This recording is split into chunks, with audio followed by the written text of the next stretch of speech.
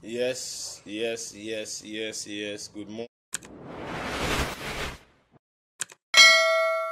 morning, my conscious Edo people.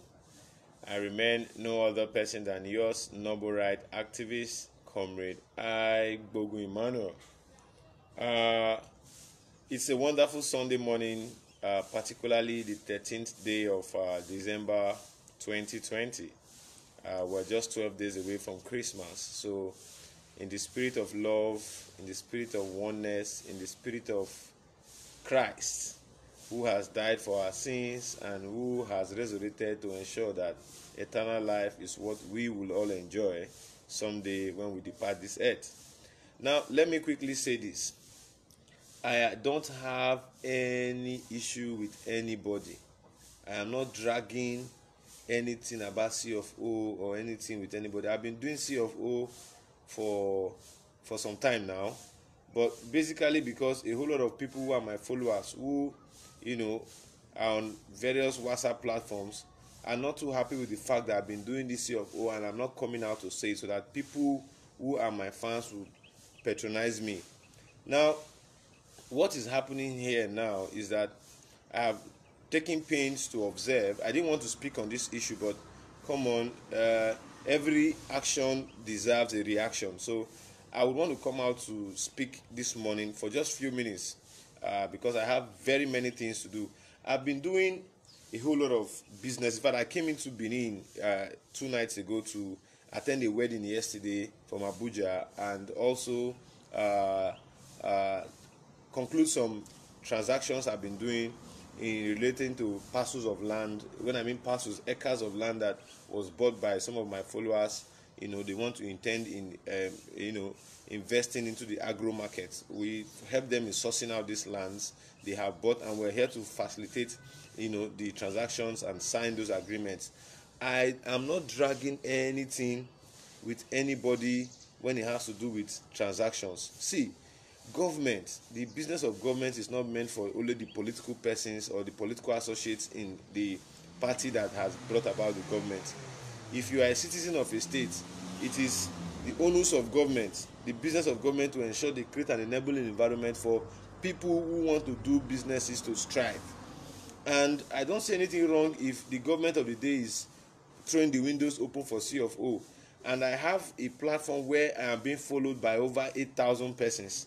And I come out to say, come, if you are my follower and you are my supporter and you believe in my message, come out and support and give me your jobs to do for you and pay me for the services I will be rendering. I don't see anything bad in it. So I am not going into duel with anybody. At times I am not in town when people call me, and I look at it that the workload on my staff who working for me, I cannot bother them with more jobs. I try to contact my brother, who you all know is my friend, according to say, come, this guy is my friend, but I think he would be in a perfect position to quickly do your job as you want it, because I am not in town. So people should respect our rights. Where my rights starts and end, there another man's rights also starts and end. So I would want to appeal. Those of you who are coming to my platforms to make all kind of posts, when you see me make posts to allege me, we're not talking about issues on socio-political matters. We're talking about a man's engagement with the society. Let me tell you people something. In case of most of you don't know, my grandfather that gave birth to my father was the first man to join the military in Isi.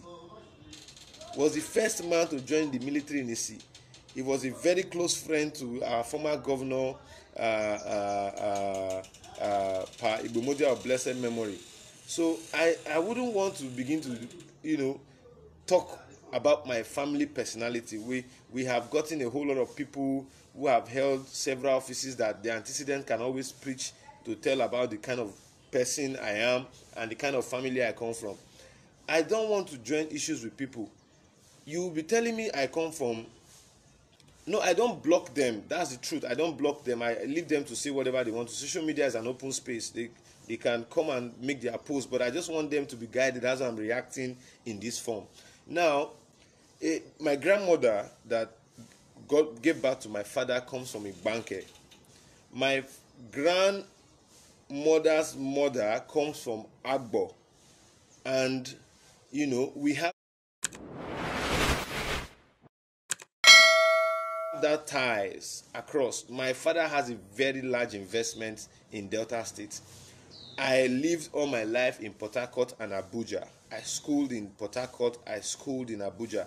I only came into Benin at the advent of my leaving school and wanting to impact in my society via activism as somebody who has sociologist training and background. Now, what has been the issue here? Kotisugbo, name them, those people who have been antagonizing my person, who would always spend time to want to fight me for reasons best known to them that they know I will not support, because I'm a Benin man does not mean if I see a Benin person doing something wrong I should not stand firm to say what you are doing, it's the truth. Now they have been circulating this information on social media. Oh, Emmanuel, Agbogun, you are not an Edo man, you are from Delta State, you are Benue. I am a true Nigerian. My mother is a Benue. She's a Benue light and a Doma woman, a typical Doma woman. You saw when I went for her grandmother's burial in Otukpo a few weeks ago. Now it only takes somebody who understands his roots, despite the fact that you have lost touch with your people. My father, as he is, lived all his life in Kaduna. His father served in the military in the north, fought civil war and many other things. But you will not see me come out to brag about it. My grandfather's medals are still kept. My father is a product of 63 NA in the Nigerian army. So go and find out. Go and find out before you begin to cause a form of aspersion. I really don't want to say this. People who their parents have not contributed anything to the quarter of government would come to start fighting those. I don't know the yardsticks, in which our society appreciates people for their humanitarian and benevolent and patriotic services they have done to Edo people. In this state here, I have been arguing on issues that affect us as a people. Go around Edo State, you don't see street lights. I've been talking about it. They talk about Emmanuel from Delta, is from here, is from there. How does that affect the way of living? Now, people just do all of these things to, try to downgrade my person. I've been facing these bashes for as ever, and I will continue living with it, not because I don't want to reply to them or I don't have what it takes to also, hire people with proxy accounts to come to my wall and their walls and make all forms of frivolous statements and the rest. I want to ask, is it a crime that I have a paternity and maternity of various ethnic groups? For me, it's a thing of joy, because Nigeria that we live in is a country that have what is called ethnic diversity, and I'm proud to say I'm a proud Nigerian, because my origin, my paternal, my maternal origin cut across various ethnic divides in Nigeria. Not just mere ethnic divide that people know for their qualities and their abilities as far as this country called Nigeria is concerned. So I would not want to belittle myself with people who have lived their life in one enclave and believe that being a member of that enclave is the best thing they can attain in the world. Hell no. Barack Obama is from Kenya. He lived in America. He became the president of America. He has created more impact in America than even the biological American and Aboriginal Americans citizens that you have in America. We have a whole lot of Nigerians, Igbos, Yorubas, Hausas, Edos that are currently members of parliament in various countries in Europe. It is only a fool, it is only a mind that is daft and that is blemished that would not know what to criticize on or what not to criticize on. We have made mentions of critical issues. And do not forget, I try to elaborate issues on our budgetary system and allocatory system that is, a gap between information that we assimilate and that governments, put forward in the open, in the glare, in Edo State here. I knew what resources I are putting into the process to ensure that I give an holistic presentation of what the cost of governance have been in Edo State for the past 20 years. As I speak to you, I'm already engaging government institutions and we are already yielding results. And very soon I'll come out open to talk, to let people know that we have what it takes to, at least as civil society practitioners, to represent the collective interest of our people, when it ought to do with governance of accountability, governance of fairness, governance of transparency. We have what it takes to ensure that that process is, started up and put in the public glare for people to assimilate to. So if you are out there spending your quality time to fight this young man, just me, imagine people that are my followers, I advertise to them, I want to do your C of O's and surveys. It is not a problem, a thorn in people's flesh. It is not a thorn in people's flesh. The high time people understand that government is a sky, you can go into government and get what you want. There are very many people who are promising today, who are benefiting from the wealth of this country, that have never held any political office, but they are friends to people in the corridors of power, but they are even benefiting Nigeria more than people in government. They live in this society. So what stopped me, a young man that has the initiative, the brains, and the reasoning to also do same? What stopped me from benefiting from it? So as I am here, I am a proud Edo man. I am a proud Bini man. I am a proud Isi man. If you come to Isi, my family have provided very many infrastructures. It's just that many people don't know, because we are not the loud type. In fact, in the whole of my family, I'm the only one that picks interest in politicking. Very many of my family members are not in this country because they've lost hope in it, but I still retain my status here, not because I cannot travel abroad, no, but because I believe I can impact more in my society. So respect me for my person, respect me for my dealings, respect me for my interests, and do not fail to criticize me when necessary. People have corrected me on several issues on the social media, and I come out stronger and better. So I don't see a reason why haters, and when I mean haters, people that will just hate you. I knew how many projects I've put on the pipeline that people will just come out to say, no, this guy will not see the light of day. Who is this guy? For no reason.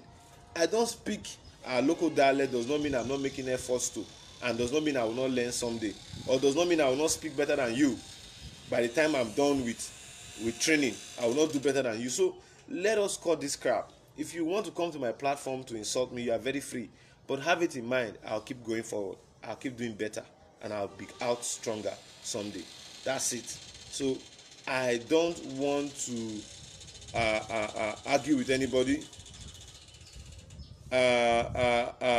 People that know me very well, like there's this guy now who is commenting, Gabriel Olukoya. He called me sometime to do a job for him. I put in my best, but looking at the situation on ground, I said I will not be stroking the hammer and breaking, the hammer at the same time. So we had issues till date because of my level of grievances I've had with him, as it has to do with his position on the public spectrum. I said, okay, fine, let's resolve it there in this public spectrum. So you can imagine somebody who is not feeding me, who is not clothing me, who is not housing me, is calling me a hungry rat like you. Just imagine if I'm hungry and I'm not carrying arms to steal, and I'm coming out to do meaningful engagements to create a revenue and employment and wealth for myself and my family, am I doing the wrong thing? So people should get that into their brains. Once again, I remain no other person than your noble right activist. I will be leaving you now.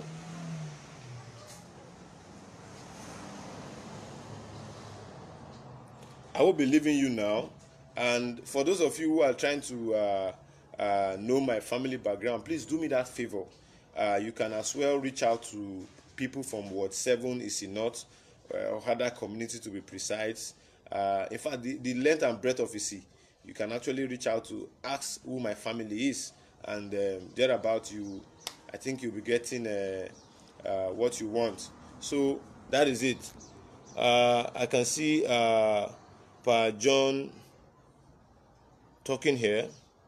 So I'm not doing a call section. I'm about rushing out to sign these documents you're seeing here. So for my client. So please and please and please and please, do not spend your time. Do not spend your time fighting me. I'm your least problem. If you have a family problem, please look for a spiritual consultant or a spiritualist or a man of God to help you with it. I myself, I myself, I myself, I am not, and I repeat again, I am not a part and parcel of that idiosyncrasy, that level of deficient reasoning that you becloud your sense with. I've just come out to explain myself.